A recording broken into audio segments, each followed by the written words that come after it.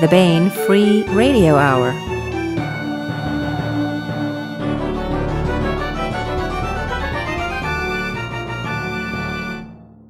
Welcome to the Baen Free Radio Hour. It's a pleasure to have you along. I am Baen Associate Editor and your podcast host, David Afsharirad. Listeners and viewers of the podcast may well remember this week's guest from our Welcome to New Authors Roundtable that we hosted on the podcast a few weeks ago. Gregory Frost is new to Baen, and we couldn't be more excited to welcome him into the fold. Today, he discusses his first novel for us, which reinvents Thomas the Rhymer in a way that only he could do it. But first, the news.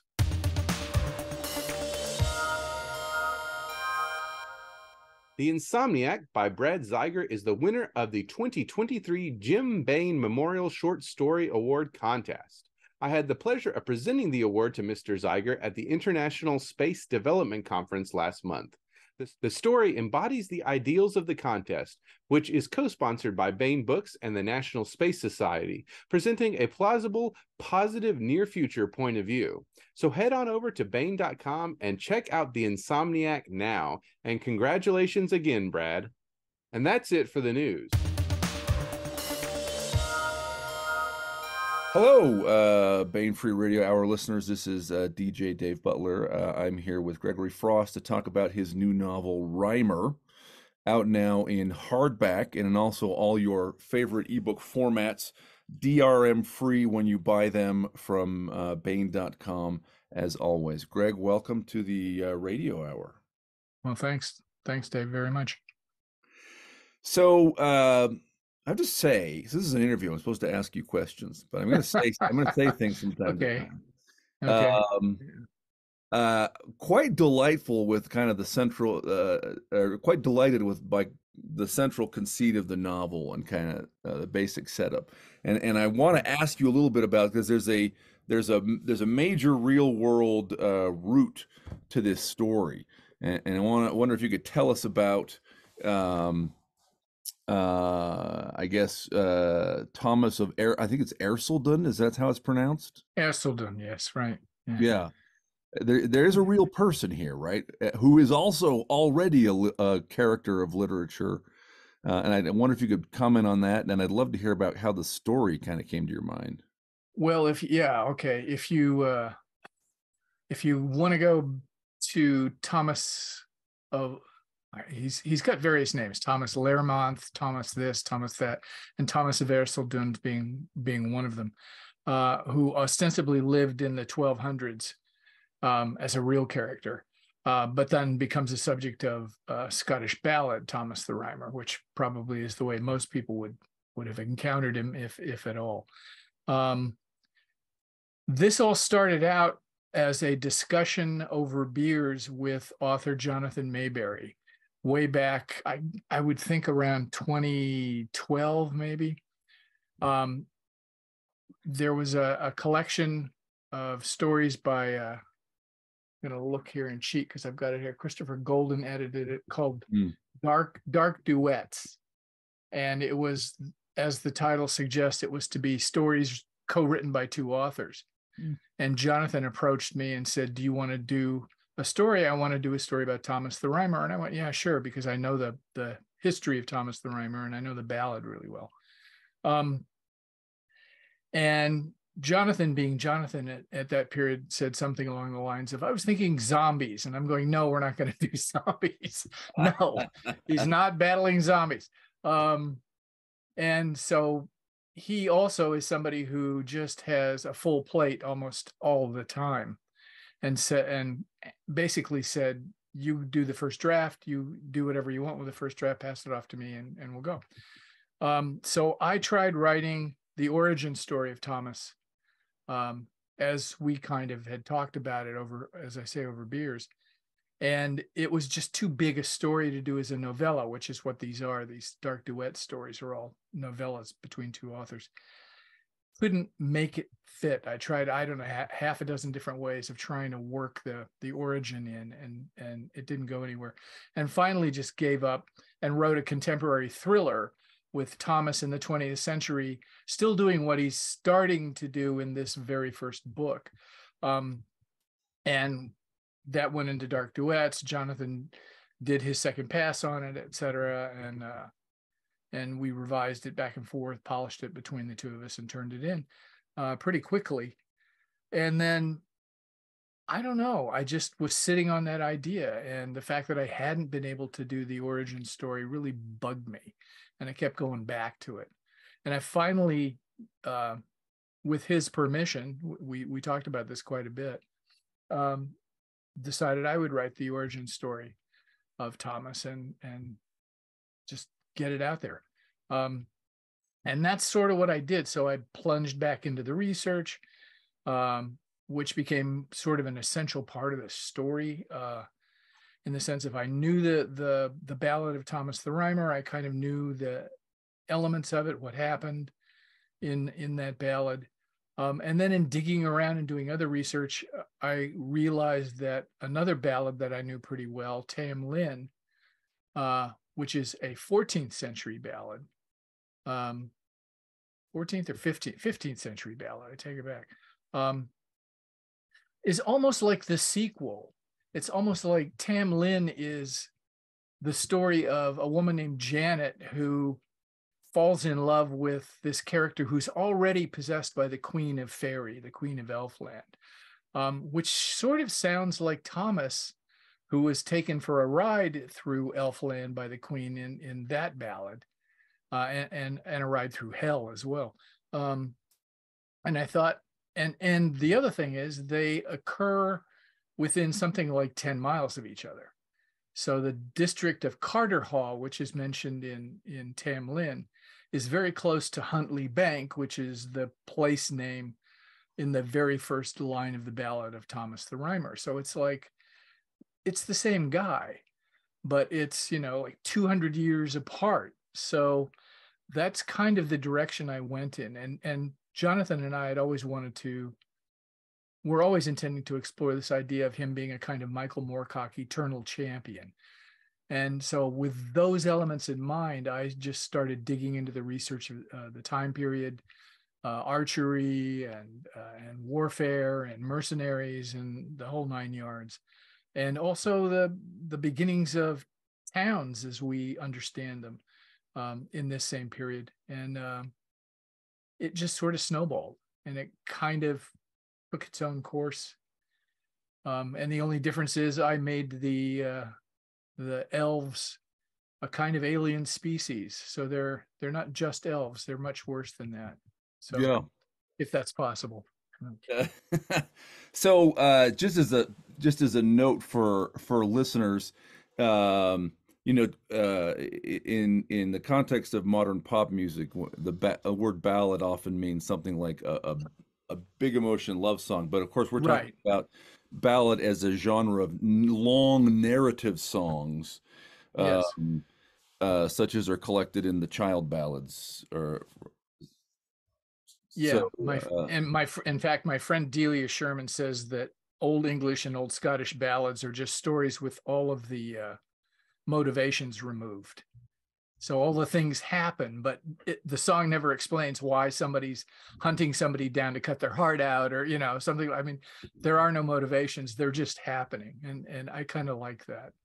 That's fun. Okay, so I actually don't know that ballad. I know many, but I have to go read Thomas the Rhymer and Tam Lin. So one of I was reminded of various works. I think one of the sort of nearest comparisons that came to my mind was the High Crusade, and I meant to look this up. I think that's Gordon Dixon. Oh wow, Gordy Dixon, that goes way back, yeah. Right, which is Gordon, and the High Crusade is about. I want to say it's like sort of 14th century England, and an alien ship lands, and the little green men get out, and the English soldiers kill it, and take over the spaceship and figure out how to work it. Right. And yeah, that sounds like Gordy Dixon. Yeah. There's a little kind of reminiscence of that, in that the setting is medieval, right? It's 13th century kind of lowland Scotland. Is that the area we're talking about? Yeah, it's definitely lowland Scotland. It's Border around, Wales. yeah, it's like what would be called now, I guess, Lothian borders. Yeah. Okay. Um, but it begins with this a cross world, a multi-world encounter, and we meet our hero, and everything is not quite right with him. Right. Tell us about the opening scene there. Ah, yeah, that's one of the many improvisations on my part of the ballad. In the original ballad, he meets the Queen of Faeries while he's sort of just lying around on Huntley Bank. So here he meets the Queen of Faeries. He's on Huntley Bank because his brother and his brother's closest friend have dragged him along so that they can go fishing, because they're required to take him with them because he's essentially an idiot. He's damaged. He's not really a functioning human being, and he's kind of a savant in the sense that, you point at a tree and you say how many branches, and he goes 470. It's just like, he's weird that way. But he just doesn't string thoughts together very well, and there's always noise in his head, effectively. So I tried to write a character like that, and then very quickly they go off fishing, and he sort of daydreams away, counting one thing or another, lying in the grass, and suddenly the Queen of Faeries is staring down at him, the Queen of Elves, and on a whim, because she can hear that he's damaged, she can hear his mind, she fixes him. And there's even a line at that point that she doesn't realize that she is changing all of history for her people, for the world, by this one little act that she does, where she straightens his thoughts out, and it changes him, and he ceases to be what he was, and will grow into a role as their nemesis over time. But that's basically the introduction of it. Yeah. And he's still not completely neurotypical, maybe, right? I mean, he has True. He has ongoing seizures, and emerging from which he utters, or in the depths of which he utters, these kind of prophetic riddles, which if he's alone he can't capture, which is a very interesting kind of right. Idea. He needs somebody to hear him. Yes, right. Exactly. Yeah. And that connects to, I think, at least the Thomas of Ercildown recoverable by folklore, right? Because I think Walter Scott, apparently, circulating in folklore, there were prophetic couplets or little riddles that were believed to be by Thomas Lermont, which were believed to prophesy various things, including there was one that was a prophecy, talked about the North ruling the South, and was thought to be a prophecy of James the Sixth of Scotland, James the First of England, King James of the Bible fame. I collected a lot of the supposedly real things that he riddled, and a lot of them, as you might expect, are up there with Nostradamus, in that they don't make the slightest bit of sense, and you can sort of take whatever he said and apply it to any specific situation you want and say, look, he prophesied this. And some of them are just nuts. I mean, there are things like the teeth of the lambs will do such and such when the snow falls or something. It's just, you read it and you go, nope, no clue what you're talking about there at all. So I incorporated those into the book as well. So there are real rhymes or riddles real things that he spouted while he's having fits, that don't make any more sense than the actual things that Thomas of Lermont supposedly said. Right. One wonders, if you say enough things and make sure they get written down, maybe some of them will come to be seen as prophetic in the future. It's possible. And the other thing I did was a friend of mine, a professor at Swarthmore, in fact, Craig Williamson, had written a book on Old English riddles. And I used his book to kind of pattern some of the more important riddles that Thomas says throughout the book. So I was using a kind of pattern of riddles that actually existed to to riff on while I'm doing Thomas at the same time. Fantastic. So for Thomas, Thomas is transformed. The encounter doesn't go quite as well for his brother Anshu and for their friend Baldy. Right. Well, in fact, so in the song, it's Thomas who's taken to Elfland as a tithe. And I wanted to keep him on this side of the world for as long as possible, obviously. So I have him watching his brother taken to the other side as the tithe or the tind that the elves pick up. And so for him, it's a story of revenge for the fact that they've stolen his brother away, and then they don't stop screwing with his family after that. That's, you know, just the beginning of it. But so, yeah, instead of him being taken away, he sort of charges at them and tries to rescue his brother. And they're taking him through a portal that they've created into their realm. And as that portal is closing up, he rams right into it and is basically flung through time, and, you know, comes to his senses, and 3 years have gone by and he has no idea of that. But he's disappeared from the world for 3 years. Yeah. So he's had this kind of encounter. The monsters are and there are hints in the first scene, right? He recognizes one of the there's these humans figures, and they sort of permit these elves who look like spiky, plate clad knights, but strange, sort of infernal looking plate. But the humans, one of them uses the title alderman, right? And I think he recognized, he's seen him before. So there's a lot of the book has this a little bit of the feel of kind of like Zorro or the Scarlet Pimpernel, right? Yes, Zorro's a big influence here. Yes. Right. Okay, very good. And we'll talk about the elves in a minute, kind of who they are, what we know about them, what we come to learn about them. We know nothing at first, right? Right. And what they're doing. But there are human quislings here. There are human cooperators, or at least they look like cooperators, right? Like they look like humans. Look like the humans. Right. Right. Yeah. Yes. Right.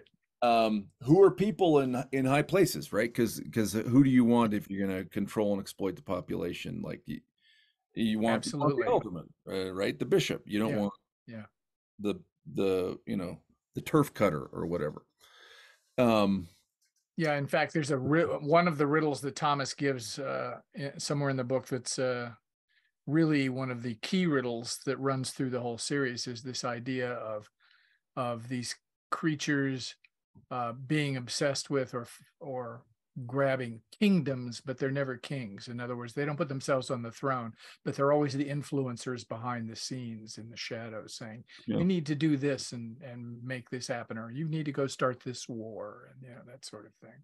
Yeah, very good. So there's this feeling where in a sense, because he's of a small landed kind of family, but it's sort of the way it kind of feels is he's sort of the hero. He is the hero of humanity against the elves, but also kind of against their own leaders, right? And so it has that kind of rebel on potentially. Yes. Yeah, absolutely. Yeah. So okay, he gets booted out of the gate, comes conscious, and he gets picked up by a guy who's sort of going to become his mentor. Tell us, if you would, a little bit about about Alpen Waldrup. Well, Waldrup is a stonecutter, but Waldrup has also been a mercenary in the past, and he's doing this now because you live longer if essentially if you do this. Mercenaries don't have a very long life. Plus, as the book on medieval mercenaries I read pointed out, once they've done what they were set out to do, once they've succeeded in conquering their foes for the king, they're basically paid off and sent away, and so their job is done, and they've got to go look for another battle to fight someplace else. And half the time, the leaders of the thing will cut a deal and say, okay, we're not going to fight anymore. You guys go home, and they're screwed. So it was a lousy life being a mercenary in a lot of ways. And by the way, you're like in Germany, or you're in, you're in North Italy or something, like you're 500 miles from Exactly. home. Yes, exactly. But so Waldrop kind of adopts him and becomes a mentor and a kind of a father figure for him, and teaches him pretty much everything, because at this point he's almost a tabula rasa. He's known nothing until 15 minutes before he got blasted away. So he's learning what he is, and Waldrop teaches him how to be a stonecutter, and he seems to have a natural gift for that. And then through their discussions and conversations, Thomas wants to learn what Waldrop knows about fighting, and Waldrop was an archer, so he wants to know how to shoot a bow himself. And eventually Waldrop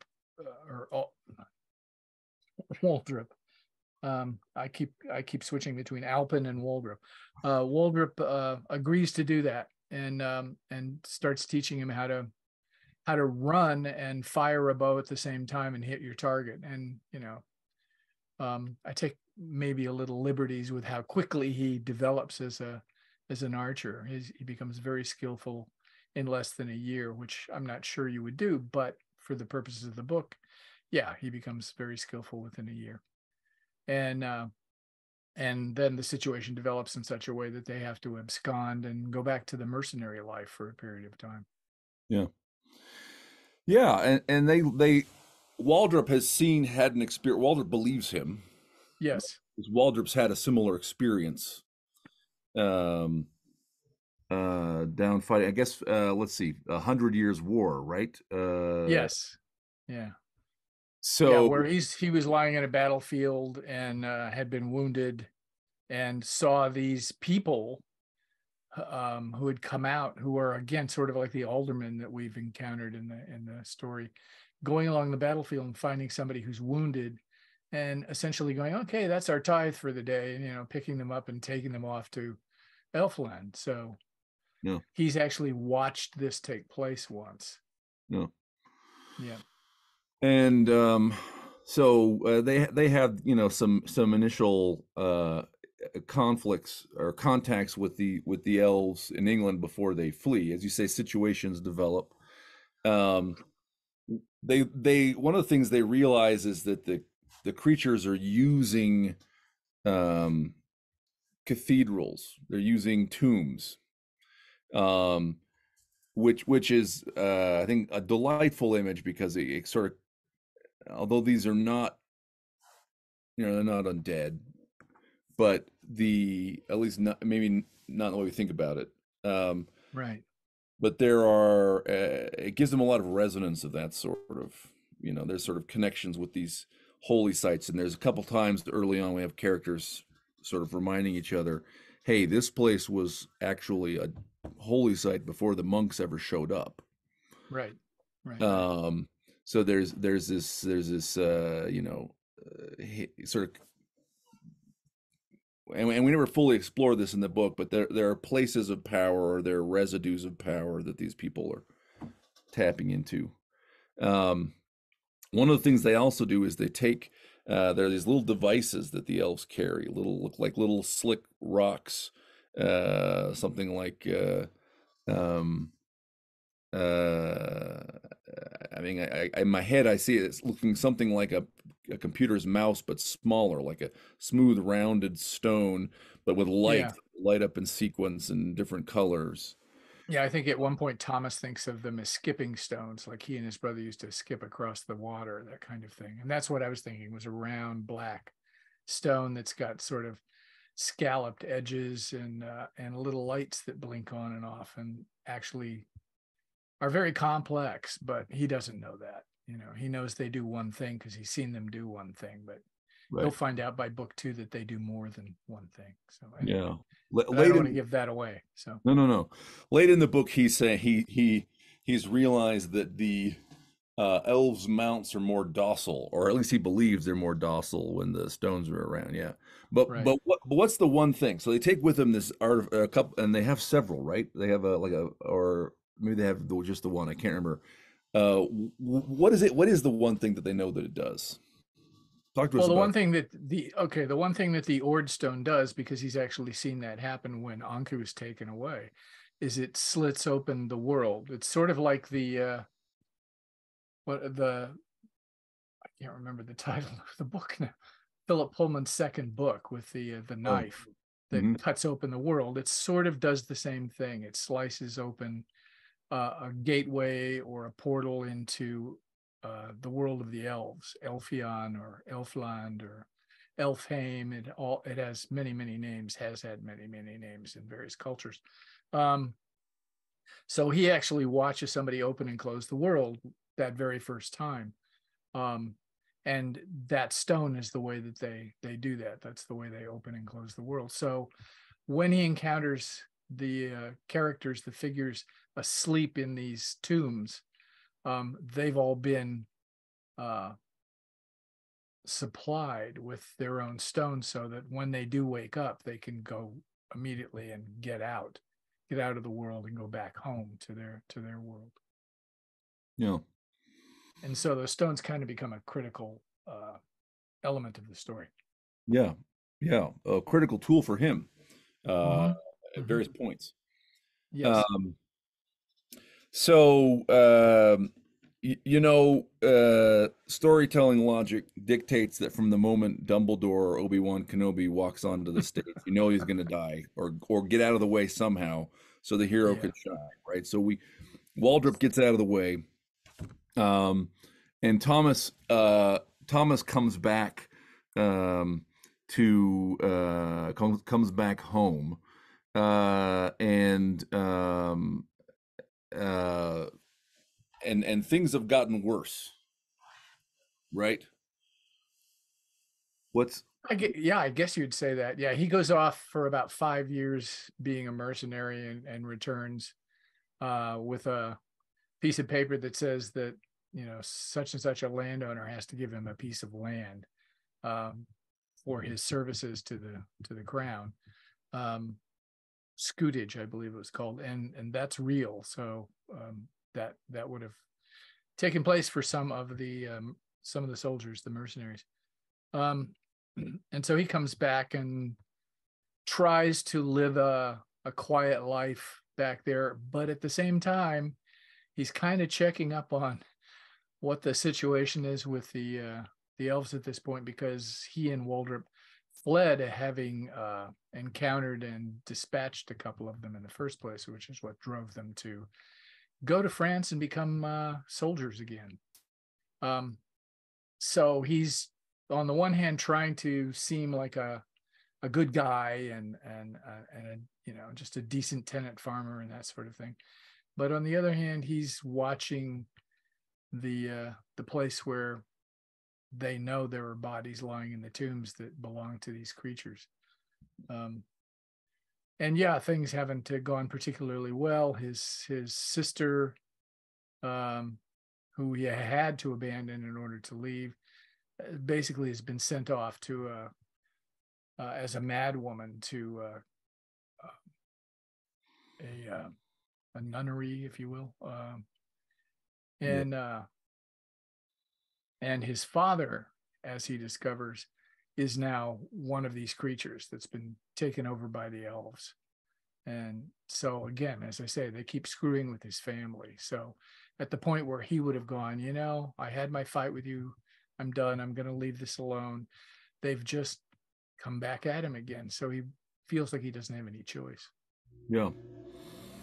And there are scenes where like Zorro, he sort of passes among them, and they're trying to figure out who is this, and he's in society, but he's Right. also lying in wait at places where they're gonna, because these elves are on a regular basis going out and selecting humans to take back with them.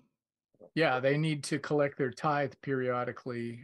We find out later in the book it's because there's a second group of creatures that we never see. We don't really know anything about them, called the unseelie. And they're sacrificing the tithe or the tinde that they collect from the humans to this unseen third party that scares the crap out of them. So imagine how dangerous these things are, whatever they are. And they glamour them so that it looks like they're themselves elves before throwing them into this abyss, this sort of black hole well, as a sacrifice. And they do that because they are, as a race, sterile at this point, or nearly sterile. So they can't afford to sacrifice any of their own people. So they're taking human tithes, as it turns out, because they need something to throw in there to appease this other entity that we never see, but we know exists. Yeah. Never see yet. This being never see yet. Yes, that's true. Yes. Yeah. Right. So, and the elves, so they have the power to seem different from what they are. They also have some powers of transformation. And obviously the first thing we see about the elf queen is she's got, and maybe this is a way to think about this, is her power of transformation, but she heals Thomas on a whim, right? So they're powerful. Thomas at this point, this is where he has the ride through fairy and the ride through hell, because he gets caught. Right. So tell us about some of the things he sees. He becomes a prisoner of the fairy for Earth time, at least 20 years. Subjectively, yes, right. His subjective sense of time is messed up by all sorts of things that are happening. So right. What's that like? What do they do to him? What does he see? Well, they do all sorts of things to him. But he passes through this thing called Thaglewood, which is potentially a kind of graveyard for these creatures we don't ever see, that are the so-called unseelie. But we don't really know what they are.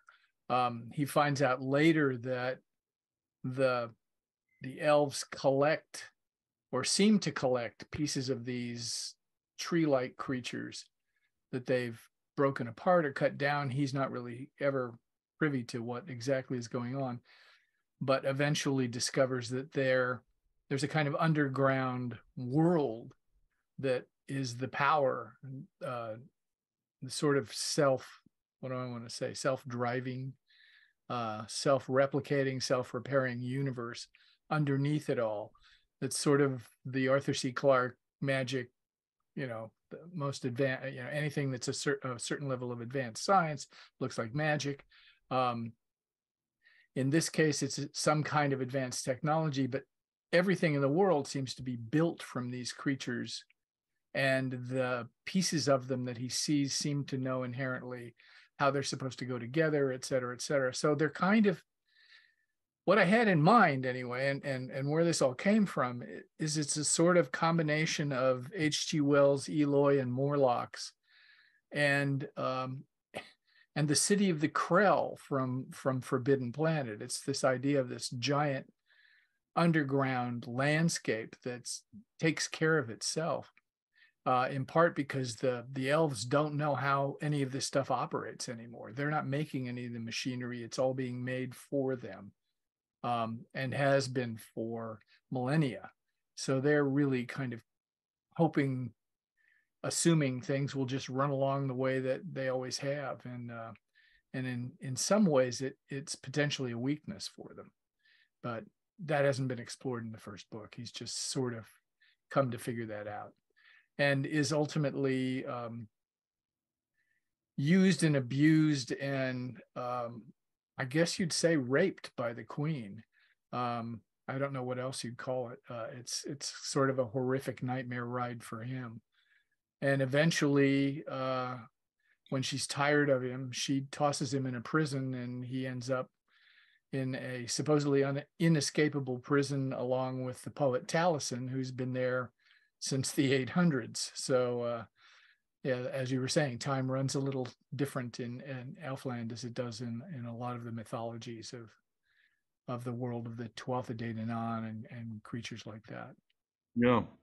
So it's wonderful, you know, the whole kind of vibe of Alpheon, and it's wonderful the way that echoes Albion. You know, well done. Yeah. Uh, Well, it was a real word. I can't take credit for inventing it. So yeah. thanks.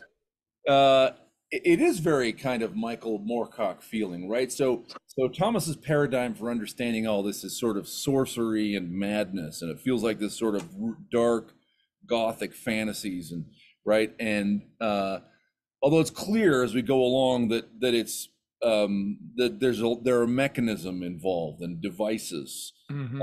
Mm-hmm. And yeah, he gets the elves have a fertility problem. Like the queen tells him this as she is basically trying to harvest a child off him for what subjectively seems to him like sort of centuries, right? It's he's being forced to perform far beyond his limits, and it's horrible. And sometimes he's transformed to do it, and sometimes she's transformed, and this is a nightmare. Yes, and she keeps referencing his wife and his sister and anybody she can pluck out of his thoughts or his mind. Yes. So he doesn't know who he's doing this with, even while it's happening. And to an extent, for what it's worth, with her in particular, with Nick Nevin, the queen, I kind of went back to a C.J. Cherryh novel called Hunter of Worlds, a very early C.J. Cherryh novel, where she's got this kind of alien queen figure. And one thing I really love about that book is the fact that she never goes into the point of view of that queen. So you never know what the queen is thinking, other than what she says. You don't have access to her interiority. And so I made a special point of trying to do that with Nick Nevin, that we don't really know what's going on with her. We don't really understand how she thinks, how she does anything, or why she does anything necessarily. And I wanted to keep her that way through the series. I want her to be this kind of unknown quantity. Yeah. And you've referenced this, but I want to just talk about the image a little bit. We see where the tithes, not where they end up, but where the elves throw them. Right. And basically what it looks like is Thomas is looking in and forced to watch a sacrifice. Right. And the elves sacrifice someone who is not who they think she is. That sort of try to get at him. Is a person falls into this pit, which they call hell, or there's a goddess hell in there, and falls very, very slowly, and basically is pulled apart. Like it's a torture death. And this is somehow the thing that the again, we don't know who they are. We hear their name a handful of times, right? Yeah. Somehow the Unseelie are imposing this on the elves. Yes, as a price of some kind. Yes, right. Yeah. So we meet Taliesin. So this felt this felt to me almost like sort of Edgar Rice Burroughs-y, like they're heroes trapped naked in a sort of a prison that's a device, and he has to try and figure out the device to get out. And he's got this poet who's a little bit maybe tenuous in his grasp on his sanity. We should say this is a real guy, or at least this is a real. Taliesin was real. Yeah. Yeah. And he even recites one of his or parts of one of the real poems attributed to Taliesin. So yeah. The Battle of the Trees, which is actually a hyper famous one. This is the book Robert Graves wrote, his famous book The White Goddess, as an exploration. White Goddess. Poem. Yeah. So and he's also, I should say, a bit of comic relief in some ways too. So he has a lot of parts to play, Taliesin. Yeah, in the tradition of like the genius scientist or the wizard having a slightly comical edge, like Merlin can get played that way, or Dr. Zharkov or somebody.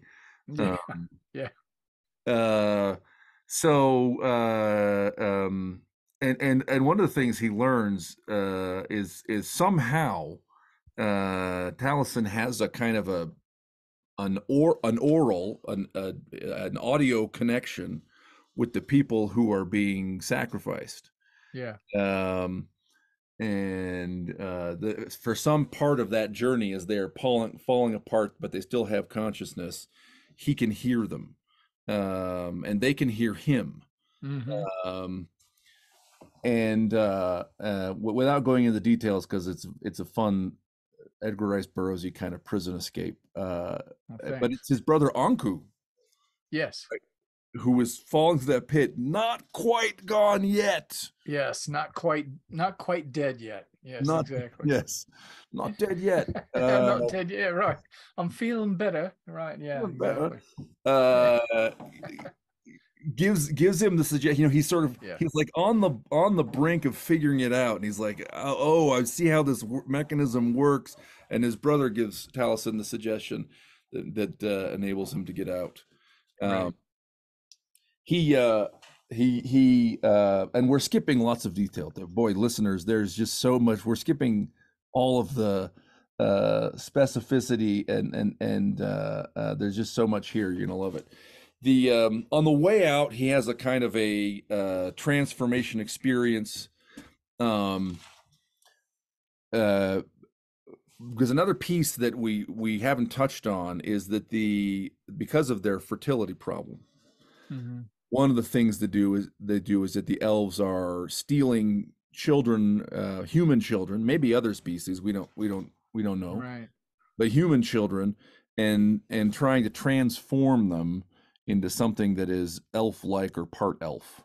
Yeah, so this basically is playing with the whole fairy notion of changelings, where the elves or the fairies come and they steal a baby and they replace it with a bundle of twigs or something, and the mother doesn't recognize that anything's happened to it, or she thinks her baby has died because they've taken the real one away.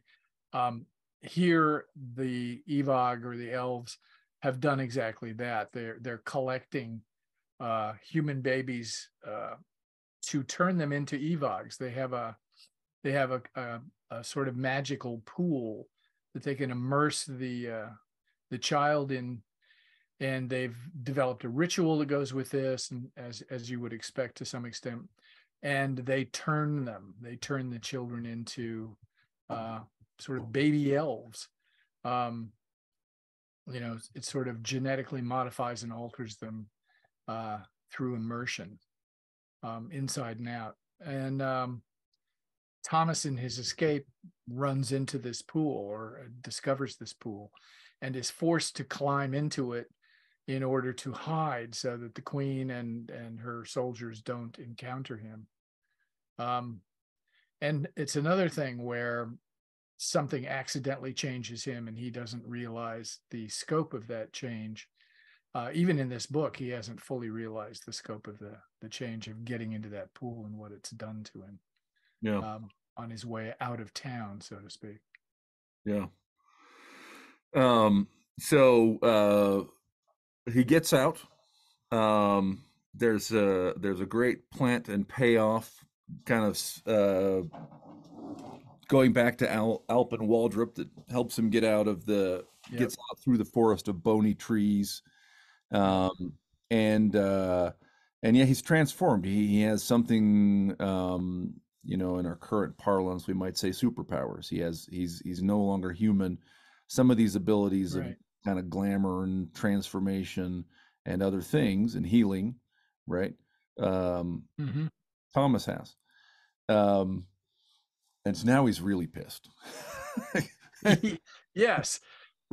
Really pissed and really screwed over both. So it's time to take matters into his own hands, as it were. Yeah, it's been 20 years. His daughter is grown.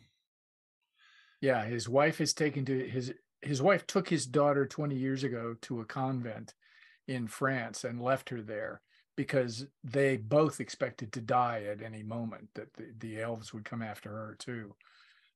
So she's waited for him Penelope like for 20 years, just watching to see if he would come back through this gate because he told her where it was. And he finally does. He finally comes back through, but in keeping with the ballad of Tam Lin, she tries to pull him down off of this horse. And in the process, he keeps transforming. And in this case, he keeps transforming because he's not in control of what's happened to him because of being in that pool. But it's still pretty much the same thing as in the Ballad of Tam Lin, where Tam Lin goes through all of these shape-shifting creatures and things that he is before he finally, comes back to himself. And he tells Janet in the ballad to not let go of him. If she doesn't let go of him, then she'll get to keep him, and the queen of fairies will have no choice but to release him. And that's exactly what happens in the ballad. But I took that element and made sure it was embedded deep in this story as well. So that's where that comes back. From the music. Yeah. And that's a wonderful old motif in Celtic. I'm thinking specifically kind of Welsh folklore and poetry. Taliesin and Gwydion are associated with transformation. You see these stories in like the Mabinogion. So it's got so many, Greg, it's got so many great kind of roots in the real world and its history, but also its literary corpus. It's it feels very, very real, very well done. A lot of fun. Thank you. Yeah. Well, I had a lot of fun with it. I've gone into this territory before. Back in the 80s, I wrote 2 books based on the Toynbee Cualnne, the Irish cavalry of Cooley. And it's exactly what you say. The main character there, Cuchulainn, is transformed over and over and over again. And in fact, he's semi-divine. And one of the things that happens to him is a thing called the warp spasm takes over when somebody pisses him off. He just loses control and his body turns into this half monster. And so the side of him that's gone monstrous is the side you don't really want to interact with because he'll rip you to pieces. So there's a lot of transformation throughout that story. And as you say, throughout the Mabinogion and any number of Celtic works. Yeah. Yeah. So that doesn't take us all the way through the story, but I think the end is just sort of the great hunt, the great battle against the elves, and then overall the whole story, as you say, is the origin story, or it's a tale of sort of humankind's avenger. So I understand you're writing book 2, and we're billing this as the Reimer trilogy. What, if anything, maybe the answer is nothing, but what, if anything, would you like to tell us about the future books in the series? Well, I'm deep in the second book right now. I'm revising it. I finished the draft of it in April, and I'm going through and revising it right now.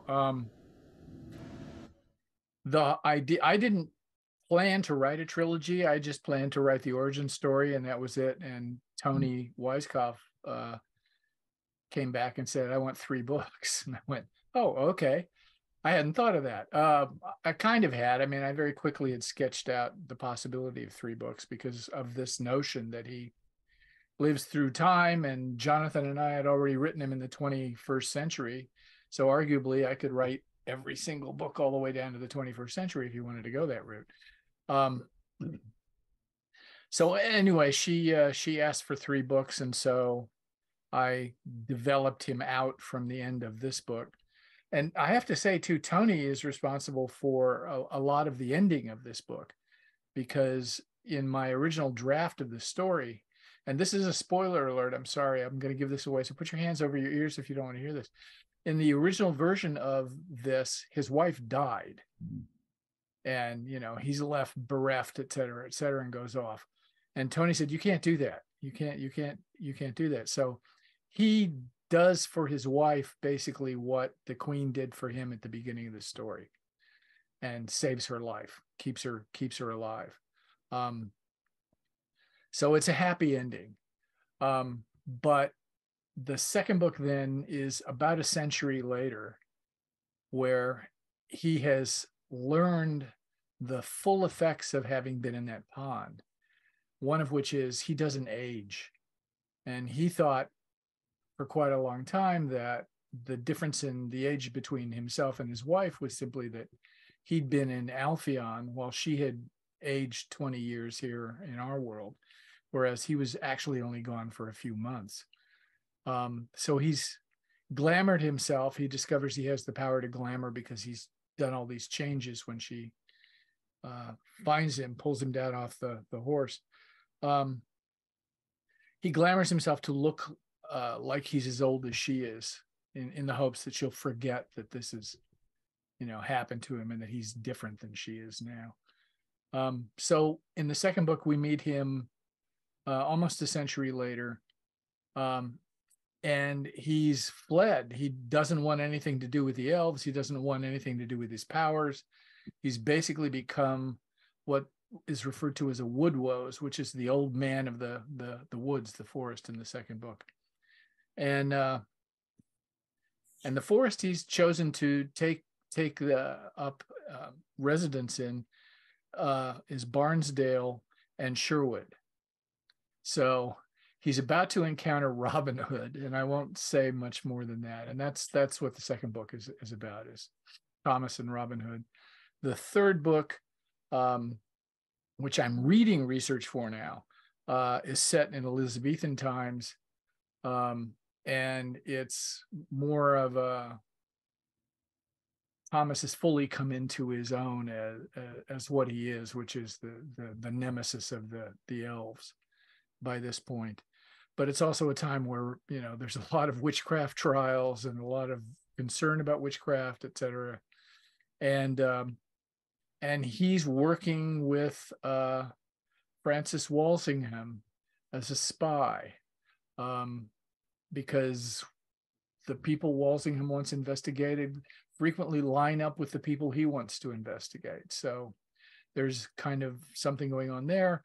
And he hangs out a lot with Christopher Marlowe. So I've even kicked around the idea of making this into like a hard-boiled detective story because I've got Marlowe in it, but I'm not sure I'm going to do that. It's like, what can I do differently, because the other two are straight down the line kind of science fantasy stories. The third one might just be weirder, and I don't know, but I'll find out when I start writing it. That's exciting. Wow. Well, Greg, I'm really looking forward to it. Thanks. Is there anything else that you wanted me to ask about the book that we should discuss? I don't think so. I think we've probably given away enough. Oh, but the amazing thing is how little we've given away. We've talked about the plot, but there's so much in this book. Yeah, I hope so. So, okay. So, first of all, you've got, on the assumption that this will air before then, I think it will. I think this airs June 9th. Okay. So on June 17th, you have a book launch, right? For anyone in the area of Wayne, Pennsylvania. You want to tell us about that? Yep. Anybody in the Philadelphia area. Yeah. I have the official book launch of Reimer will be June 17th from 4 to 6 at Main Point Books in Wayne, Pennsylvania. There should be wine and food and some laughter, I hope. Fantastic.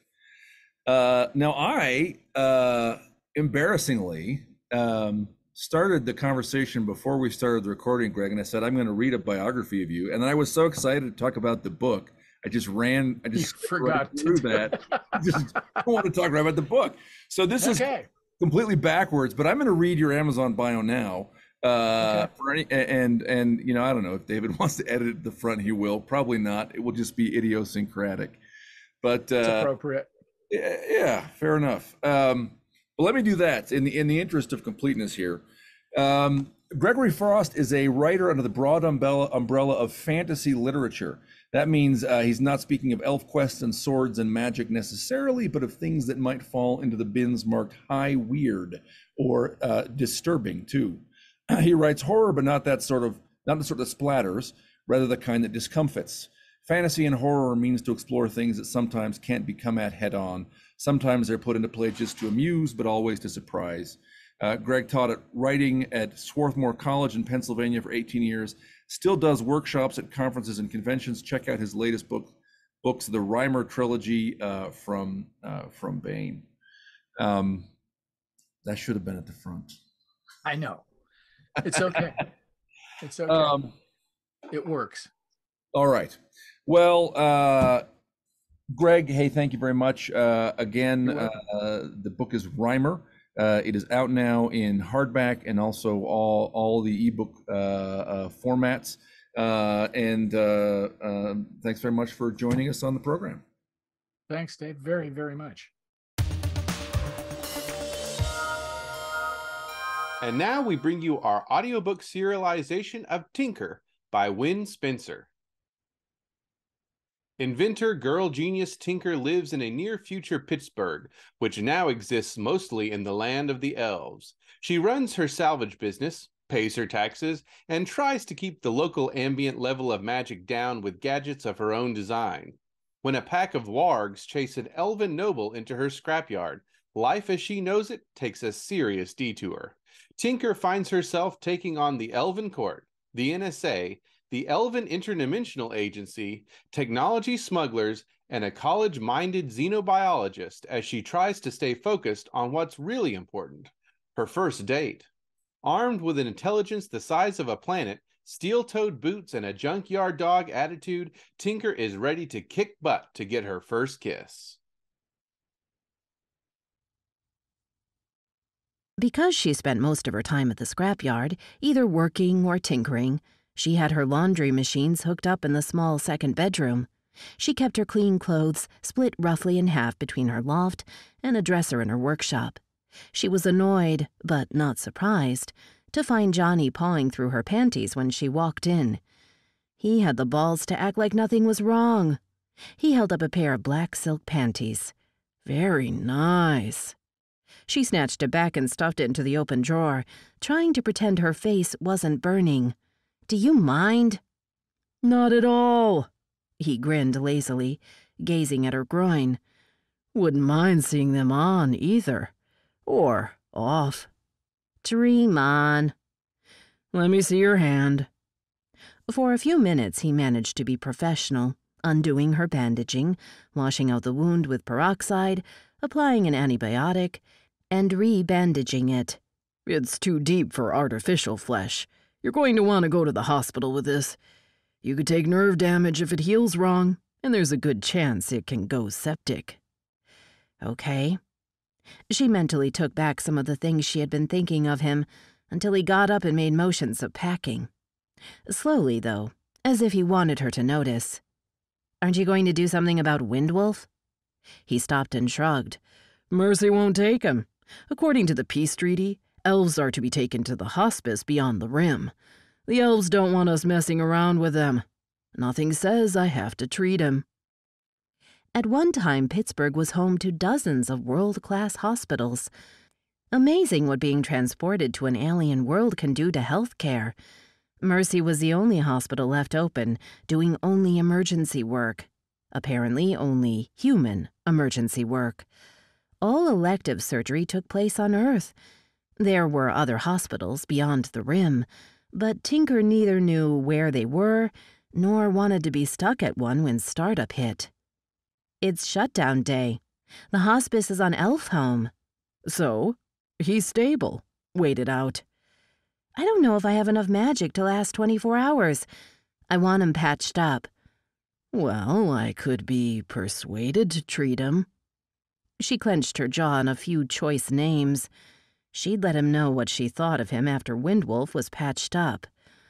"What do you want?" "Your name appears on a very short list of women who have never put out." She clenched her fists. "So, what of it?" "Well, there's money riding on who gets the first dip in your pool." "I can pay you anything that's riding on the bet," she sneered. "Oh, the prestige is more important than the money, although the money has a good bit to do with it. And then there's the thrill of conquest, going where no man has gone before."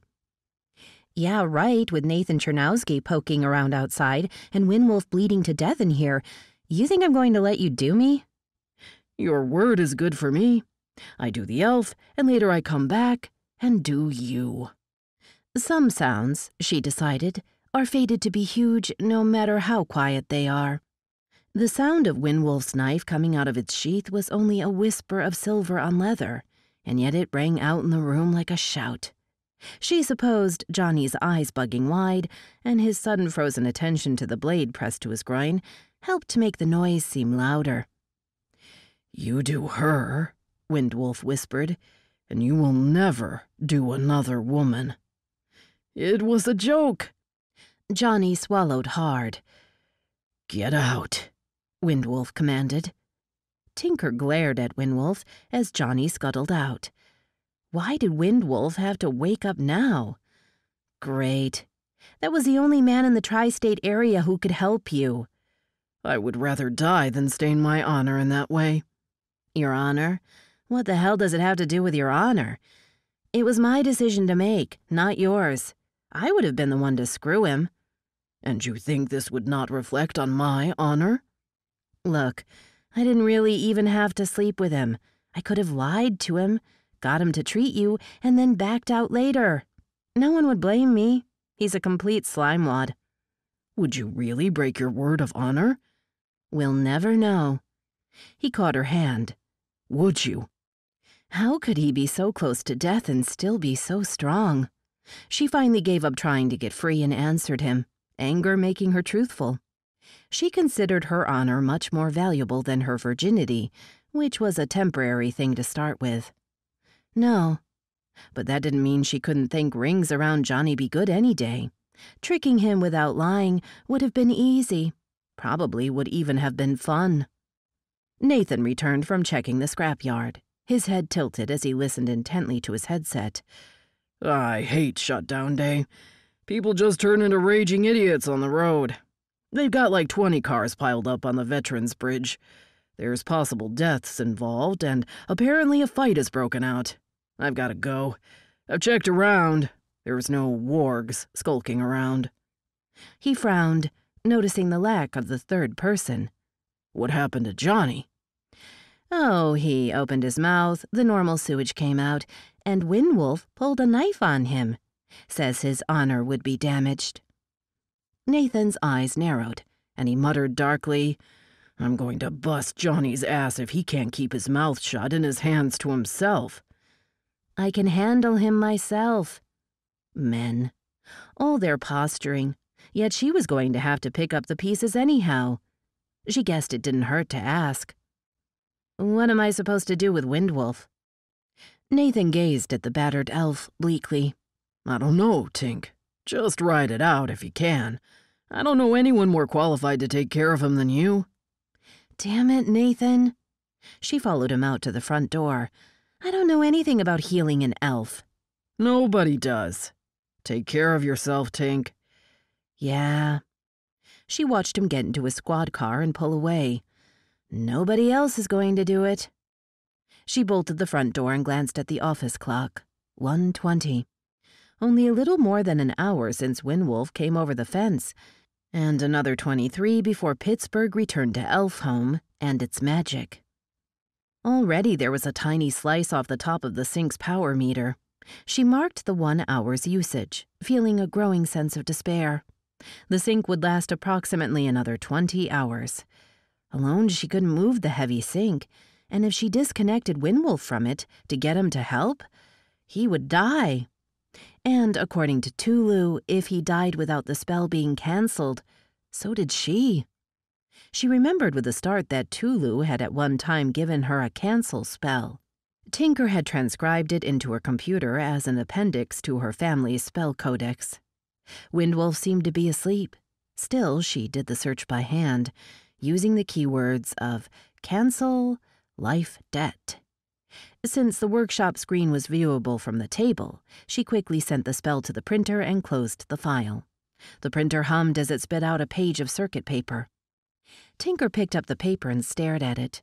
Tulu had scribed the single complex glyph out, and Tinker had copied it carefully, but the blunt truth was she had no idea what the spell would do.